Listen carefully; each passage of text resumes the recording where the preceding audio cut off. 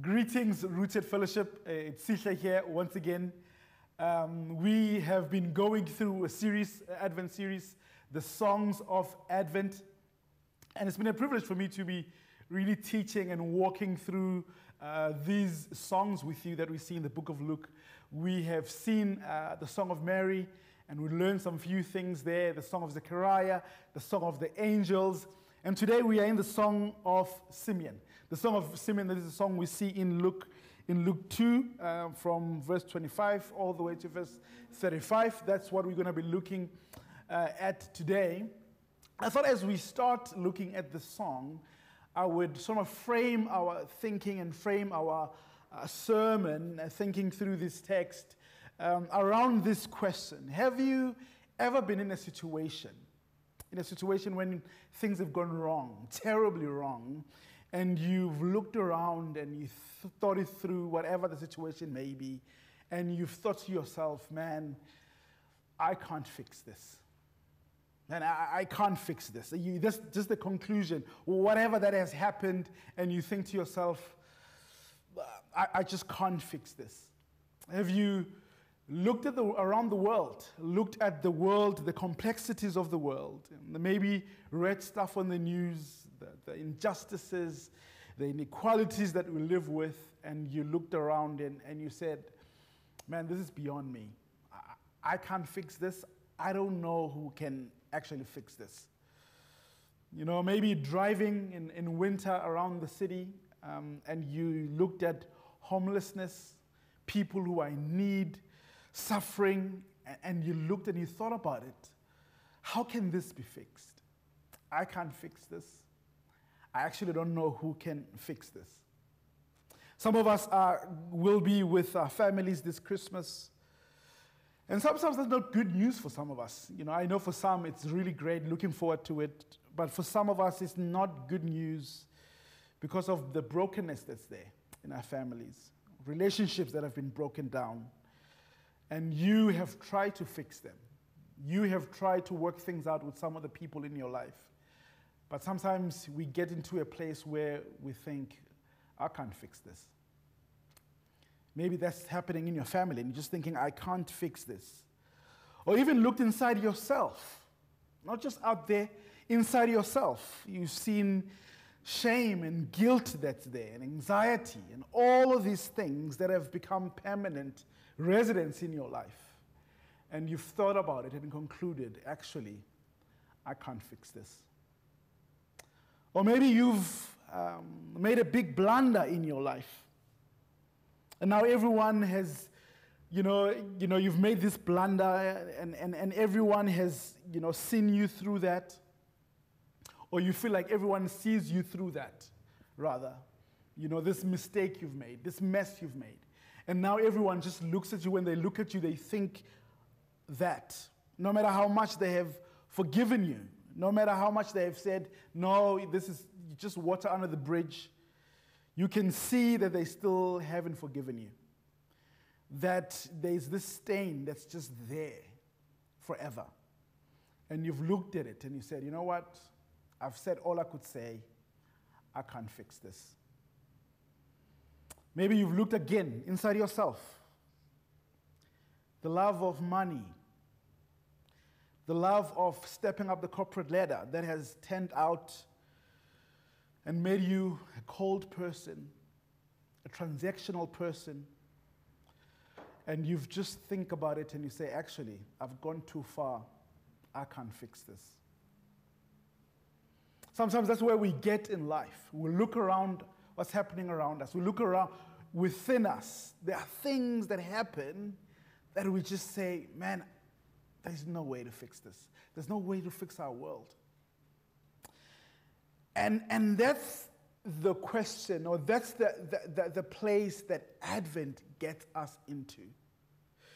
One of the purposes of Advent, of this season of Advent, is to give us that experience where we are at the end of ourselves and we just say, we can't fix this. We can't fix our world. We can't fix ourselves. And in Advent, we are meant to face the reality that we cannot fix ourselves and we cannot fix the world.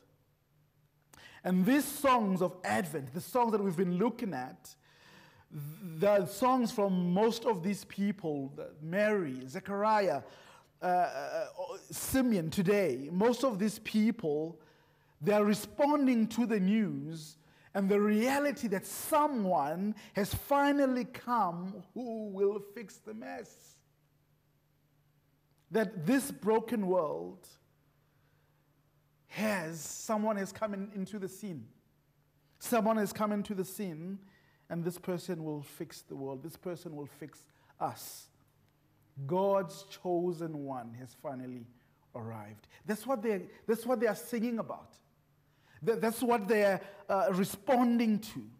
And even Simeon in our text today, he calls the Messiah, he calls Jesus the consolation of Israel. And we'll get to what that means. He calls him the consolation. He's been waiting for the consolation of Israel to come. And the consolation of Israel has come.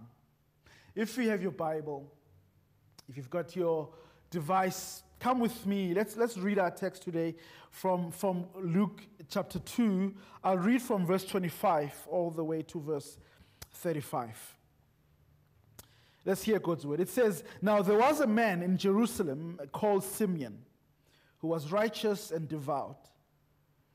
He was waiting for the consolation of Israel, and the Holy Spirit was upon him.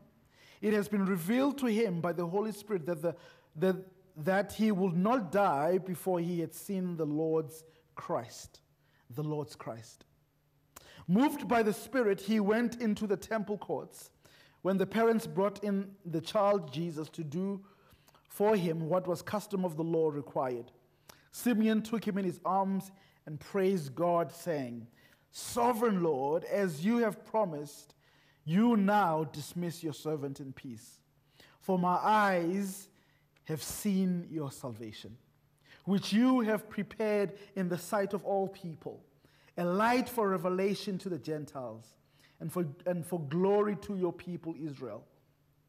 The child's father and mother marveled at what was said about him. Then Simeon blessed them and said to Mary, his mother, 'This child is destined to cause the falling and rising of many in Israel, and to be a sign that will be spoken against, so that the thoughts of many hearts will be revealed, and a sword will pierce your own soul too.'" This is the reading of God's word. Let's pray together. Heavenly Father, thank you for your word. Thank you that once again we have come into your word. I pray that we would be those people who come to your word with humility, asking that by your Spirit, would you make your word alive in us? Would you make your word burn inside our hearts? What we do not know, may you teach us. What we are not, may you make us. Because we pray this in Jesus' name. Amen. What we see in our text, again, as another response, is another song that we see in this book of Luke by Simeon. We are introduced to this man in verse 25. It's just, we are given his name, his address. This is Simeon, a man from Jerusalem. We are given a bit of, his personality, or the type of person he was. He was a righteous man. He was a devout man, almost like the same narrative like that of Zechariah. Here's the man who has been loving the Lord, righteous, devout, but he's been waiting. He has been waiting. And from get-go, we are told that he was waiting for the consolation of Israel. And the Holy Spirit was upon him. He was waiting for the consolation of Israel. Now, the consolation of Israel is another word that is used for the Messiah. It's another word that is used, in fact, by the function of this Messiah, that he would be their consolation to his people. Consolation is another word for comfort. He will be the one who will comfort and bring relief to Israel. And Simeon has been waiting for this Messiah.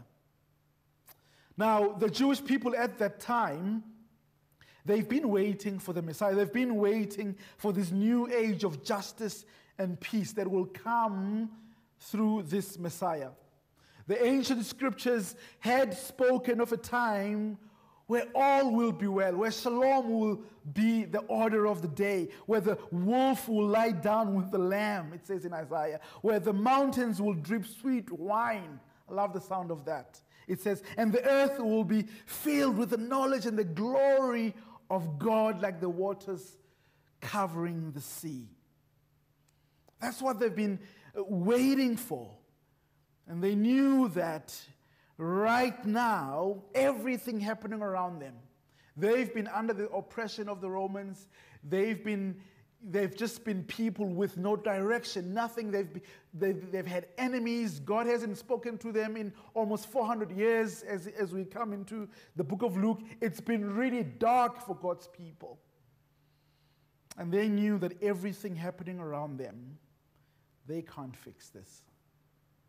They can't fix it. And they've been waiting for the one who can. And we see here Simeon says, it says Simeon has been waiting for the consolation of Israel.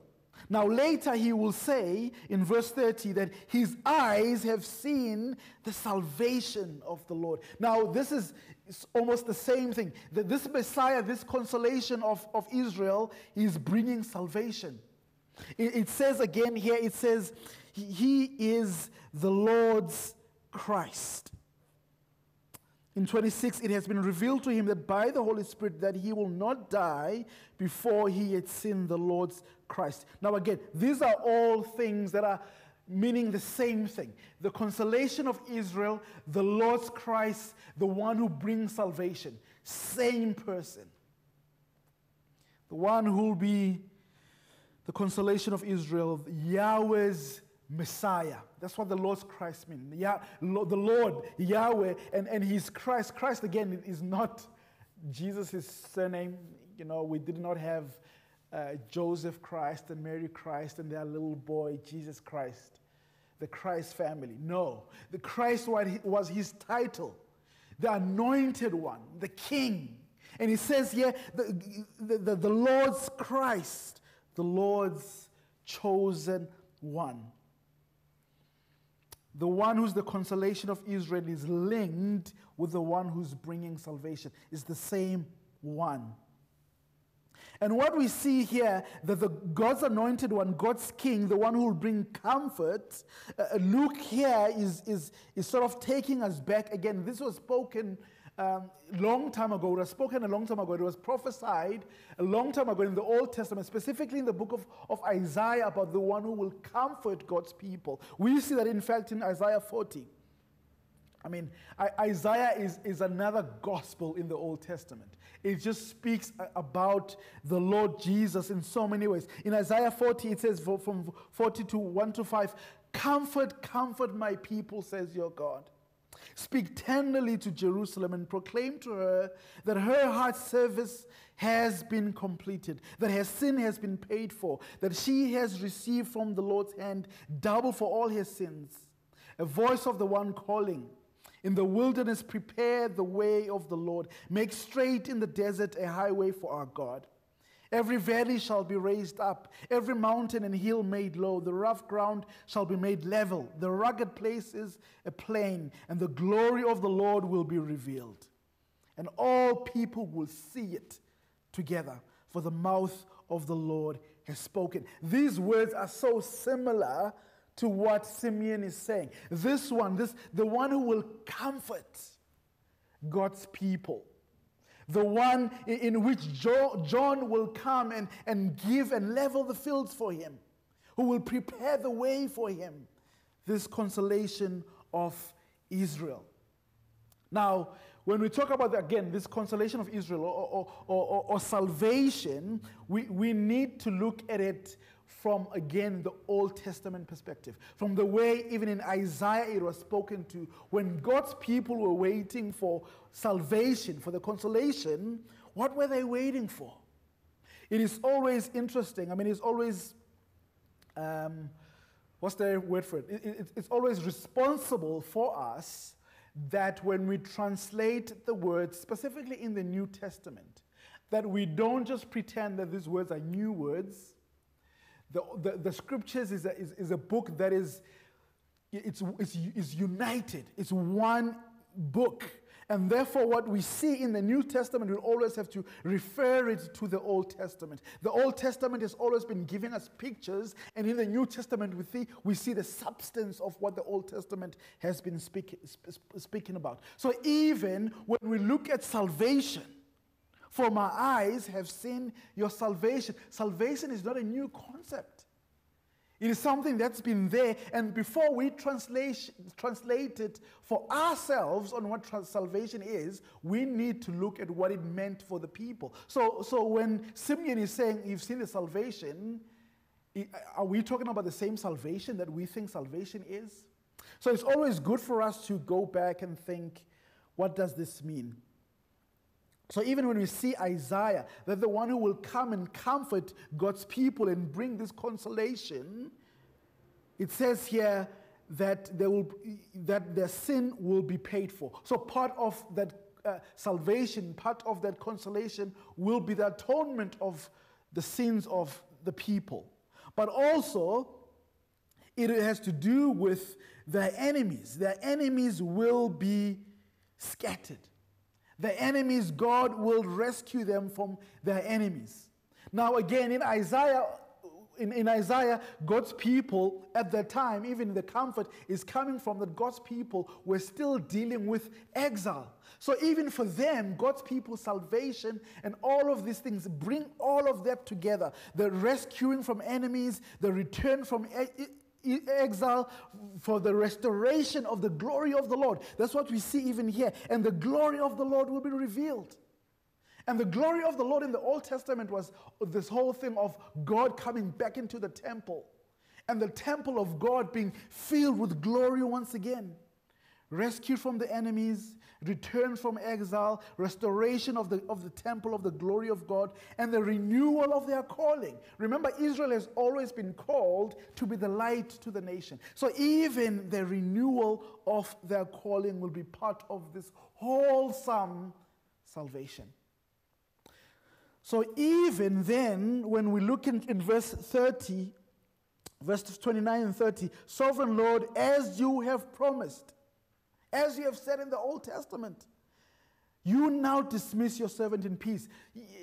Simeon is saying, I can now die. I can be released. For my eyes have seen this salvation that we've been longing for. This salvation that we've been longing for. So even when we speak about salvation, for us, New Testament people, we have to think about it holistically. That yes, remember, it is rescue from our biggest enemy, sin and death. It is rescue from sin and death. It is return home to the Father. That at the end of the day, our salvation will be when we are finally home with the Father. We are still people in exile. That our salvation will be completed when we get home. It will also be the restoration of God's presence with us. The restoration, that's why we sing in Advent and we think about God being with us in the Lord Jesus Christ. Emmanuel. That's part of our salvation. God is finally making his dwelling among his people. But also the renewal of our calling. Us reflecting God's image in the world. It is part of our salvation. It is part of what it means to be people of God. That we have a calling, we have a purpose in this world. That's what it's all about. And Simeon is saying, for my eyes have seen your salvation. And what he does, he expands again in this salvation. What does it mean for us to have this salvation? And I want us to think about that. Well, for Jesus to come in as this Messiah, as this consolation, not just of Israel now, but of the world. The one who is coming to fix what's been broken. That longing in us that makes us say, I can't fix this. That's the longing for the consolation of the world. The Lord Jesus Christ. That's that longing. And he brings that holistic salvation. God is not salvation is not about us getting better somehow. Salvation is for us to becoming whole.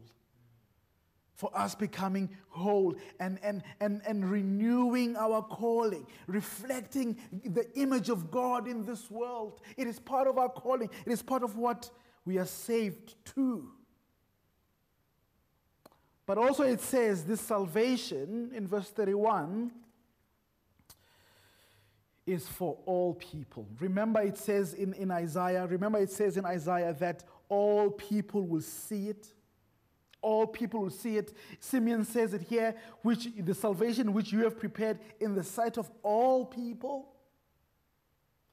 This salvation is for all people. Now, sometimes we can just, walk past that, be like, of course, for all people, great.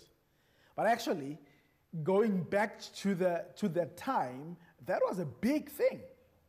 This Messiah is bringing salvation to all people. Are you talking about the Gentiles? Are you talking about people outside the covenant community? There's no way.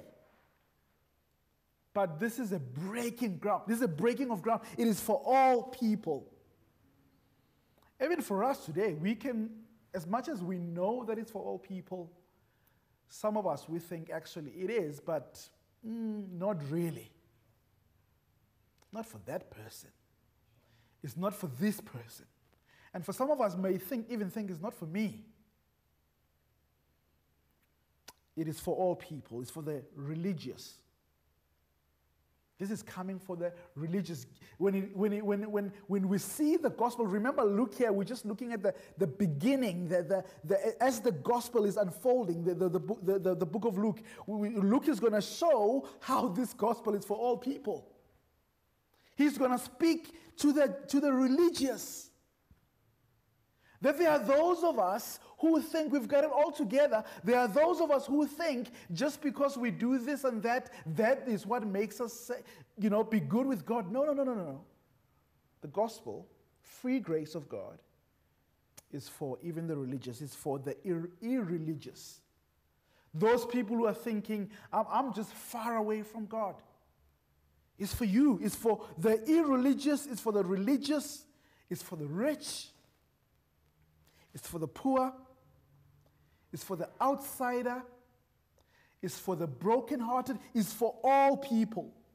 In fact, what we see in the narrative, I think that the Bible is so beautiful because once you get to understand these things and you see them unfold, you're like, oh, this is what he's talking about. When you start reading the book of Luke, the one main theme of the book of Luke, Luke is showing that this Messiah is for all peoples. He does his parables. He showed Jesus speaking to the rich fool, the rich young ruler. That's deliberate. Why is Jesus bringing the gospel to the rich? He's bringing the gospel. He's speaking about the Good Samaritan. He's speaking about the prodigal son and his brother. The persistent widow, the Pharisees, the tax collector. These are all people that this gospel is for. And we see it unfold in the book of Luke.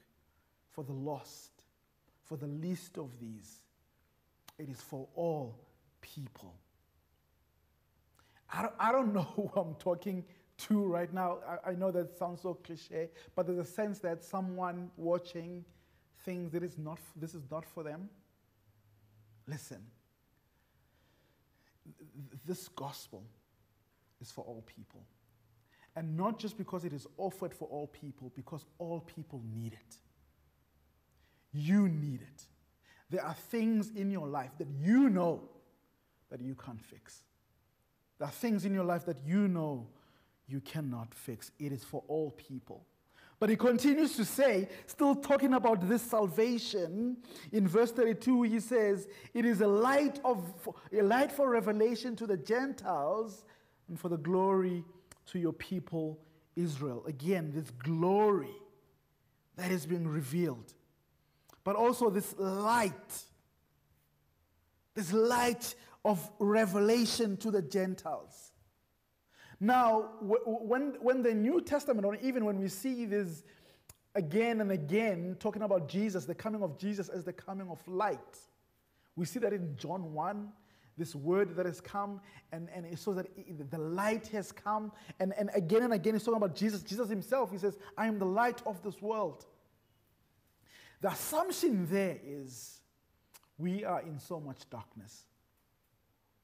The assumption there is this light that is coming, he's coming because we are in so much darkness. An author that I love very much, Fleming Rutledge, she says in a book on Advent, she says, Advent begins in the dark and moves towards the light. But the season should not move too quickly and too glibly, lest we fail to acknowledge the depth of darkness. She's saying, let's not move quickly. Let's think about the darkness. I know we're moving towards the light, but Advent begins in the dark. And then she continues to say, Advent bids us to take fearless inventory of the darkness without and the darkness within. Advent calls us to take a look around at the darkness as we celebrate and think about the coming of light. To truly understand the light that the Messiah brings, we need to take stock of the darkness around us, the darkness within us. To say, man, I can't believe how dark it is outside. I don't know if you've woken up maybe in the middle of the night or you've just looked around, you looked outside and you just see it so dark and you're like, wow, I just can't believe how dark it is outside. A darkness of a world entangled with sin. A darkness of a world marked by violence. A darkness of a world marked by racism, injustice, a global pandemic. I can't believe how dark it is outside. Can you believe how dark it is outside? Not just darkness out there, not just darkness outside, but also darkness within. We need to take stock. The darkness that we see even in our own lives. The darkness that we like to shake off in our lives. Sometimes it could be just something, a darkness that is just based on a situation we are in right now. When will this crisis that I'm experiencing be resolved? I'm in the dark. I don't know. I'm facing so much right now, and I don't know when the light will come. I'm in the dark. Situationally, just right now. The darkness because we don't know what's ahead of us. There's no, it doesn't seem that there's a light at the end of the tunnel. What should I do next? I don't know. I just heard from a friend of mine who they just received the news that their job won't be taking them back. And, you know, they've just, as December ends, January, they have to look for something else. And he was just saying, man, I have to feed my family. I have to try and get something quickly. He's thinking, what should I do next? He's in the dark. Maybe you are in the dark. But also existential darkness. Something just deep. Will I ever be happy? Will I ever be satisfied? Is God at work in my life? I feel like I'm in the dark. A darkness of depression that you can't seem to shake off.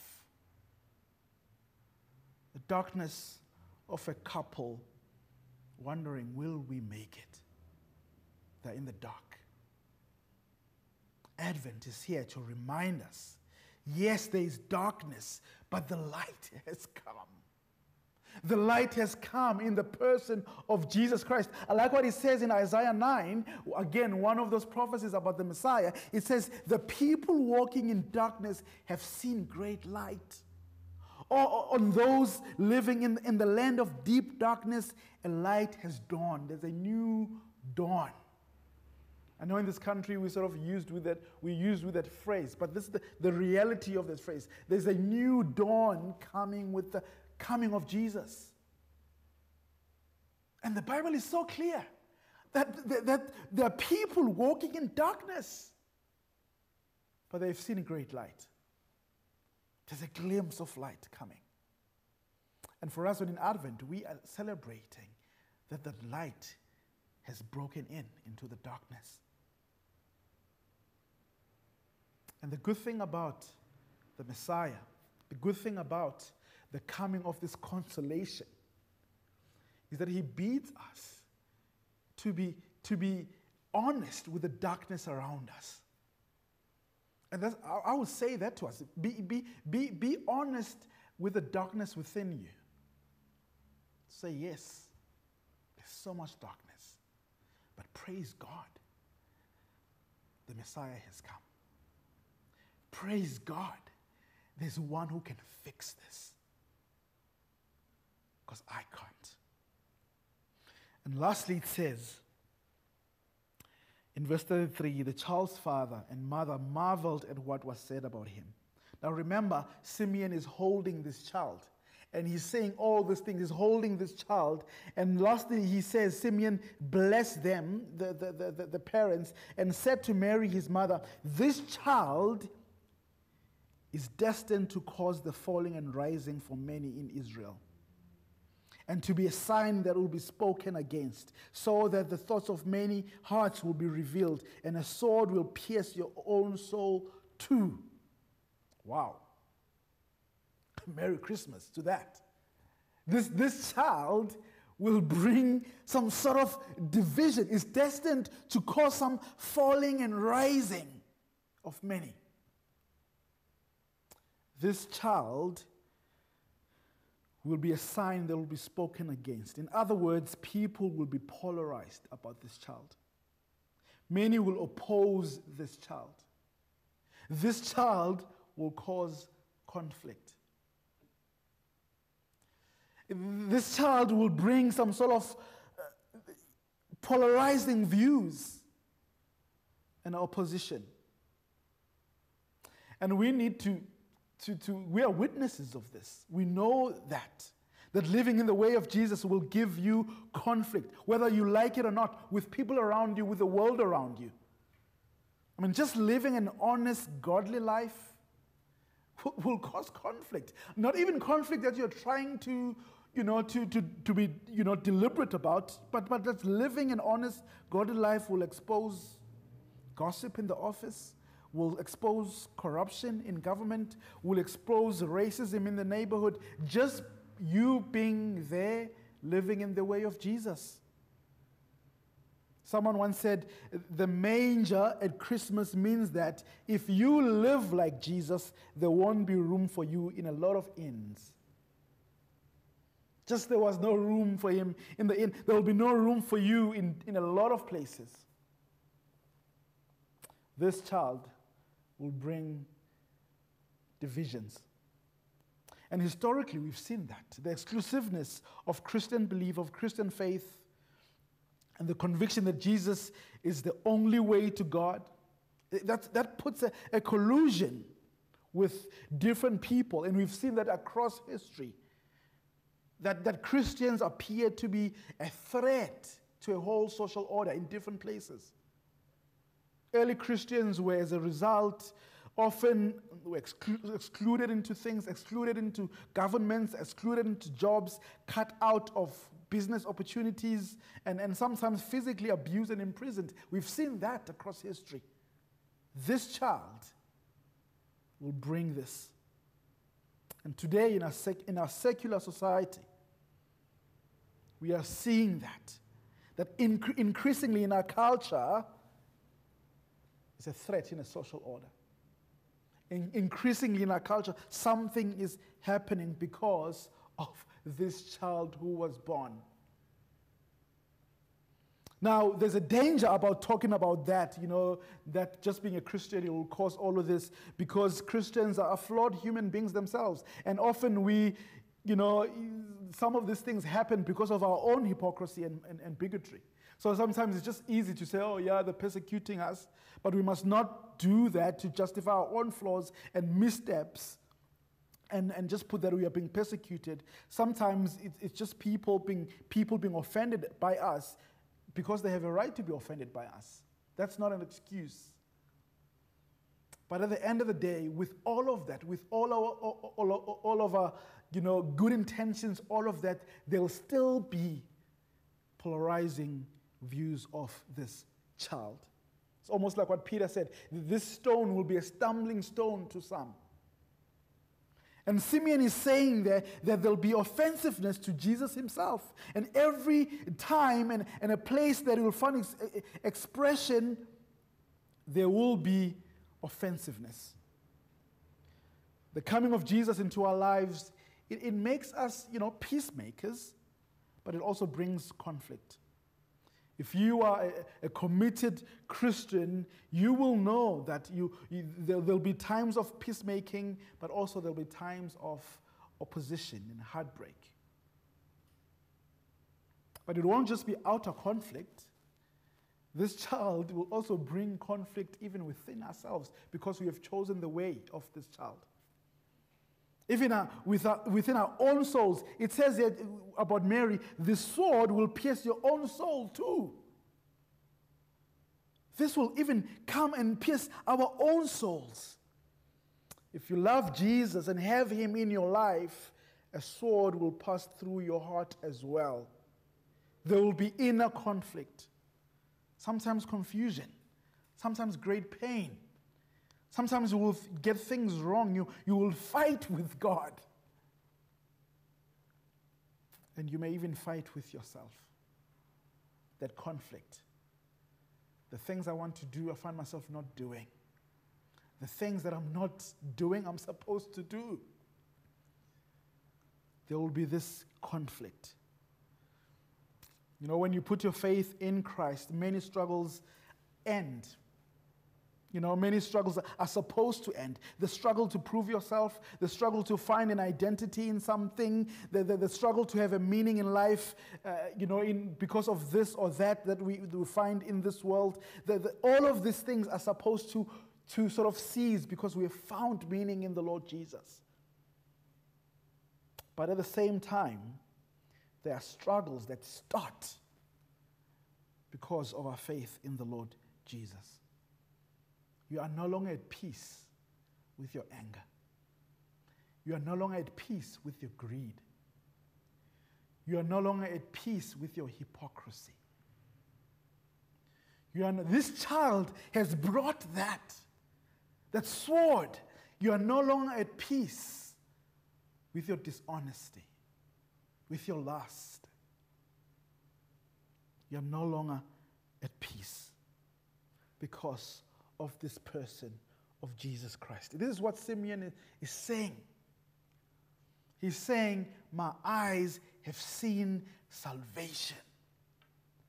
I have seen God's Christ, the chosen one, the consolation of Israel, the light of revelation to the Gentiles. He has come in the person of Jesus. Rooted Fellowship. Here's my prayer for us for this Christmas. And by the way, Merry Christmas. Merry Christmas. And here's my prayer for you this Christmas. Can we revive our wonder for Jesus this Christmas? I know a lot of things have happened, a lot of things this year, but my prayer is that God has come near us in the person of Jesus. Can we revive? May that be our prayer. Lord, may you bring back the joy of our salvation. May we also be like Simeon to say, we have seen this salvation. This salvation story has touched me. May we revive the wonder of Jesus. My prayer for all of us is that, Lord, may you bring back the wonder, the joy, the peace that we once had about Jesus. May you revive us. May we once again say, wow, how I love Jesus. Because friends, let me tell you about this Jesus. He is still the consolation of the world. He is still the comforter of the world. He is still God's salvation personified. He is still the creator and the sustainer of the whole world. He is still the seed promised to crush the serpent's head. The Lord Jesus. He is still the seed by which all nations of the earth will be blessed. He is still the one greater than Moses who will rescue people from slavery and death, and he will lead us to a greater and finished salvation. The Lord Jesus Christ. He is still the great high priest who's able to sympathize with us at every point. He is still the fulfillment of God's promises. He's still the mighty conqueror. He's still the only one who can break chains of cycles of sin in our life. He's still the King of kings and the Lord of lords, the Lord Jesus. He's still the one building his holy temple made of living stones. He's still the one who's preparing the place for us. He's still our hope in suffering. He's still the reason for us to sing. The Lord Jesus. He is still the source of all wisdom, the only wise God. He's still the prophet whose words will never fail. He's still the Lord Jesus. May you revive our wonder of the Lord Jesus. May we sing like Simeon, Sovereign Lord, as you have promised. You may now dismiss your servant in peace. We can now die in peace, for our eyes have seen your salvation, which you have prepared in the sight of all nations, a light for revelation to the Gentiles and the glory of your people. Lord, may you show us Jesus once again this Christmas. Merry Christmas to all of us. Let me pray for us. Heavenly Father, thank you for Jesus. Thank you for Jesus.